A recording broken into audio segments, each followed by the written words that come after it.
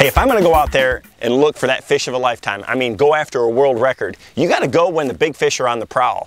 And bass especially, they're low light feeders. So days like today, you can see right now I've got a nice cloud cover day. It's starting to rain a little bit. This is when the big ones bite. So I'm going to go out there with the rigs that catch big fish on these conditions, you know. And my favorite, without a doubt, a big swim bait. Hard to beat. Rig it with a Power Lock Plus hook like that. It's weedless, you can reel it through the cover. Big fish come out to play on these kind of days. So what I want to use is a Mustad Power Lock Plus swim bait hook with a hollow bodied swim bait like this Shadowlicious right here. This is a 5-inch Shadowlicious, and you know, big swim baits catch big fish. And it's got a screw lock on the nose that really holds that bait in position. So I just screw that right into the head of the bait, and then kind of lay the hook against it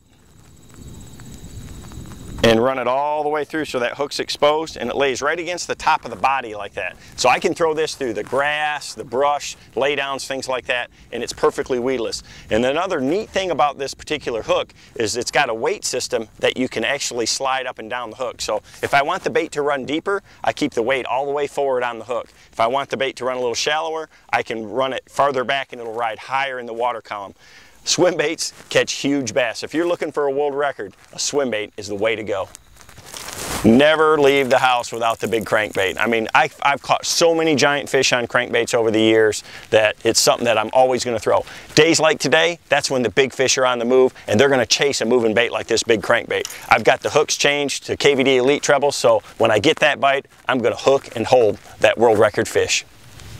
And the one thing that I learned is that standard trebles just don't cut the mustard. You got to have something that's super strong and is going to hold those big fish. I mean, if you get that world record fish on, the fish of a lifetime, don't skimp on your hooks. What I do is, you know, on a bait like this 6XD right here, it comes with standard round bend number 2s. And I've had so many times where even a 3 or 4 pounder will flex that hook.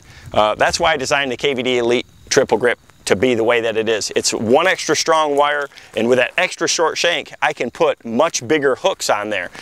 Instead of that number 2, I go straight to a 1/0 KVD Elite treble, and I just start the other one off the split ring and just run it right off and change the front one. I've changed just thousands like this, just using a standard pair of pliers, or you can use split ring pliers to do it. But that way, you don't take a hook off and put another one on.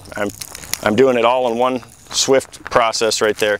So now I've got a 6XD, and it's got 2 1/0 KVD Elite trebles. So when I get that giant fish on, these hooks aren't going to flex. They're ultra point, so they're super sharp, and I'm going to land that giant bass.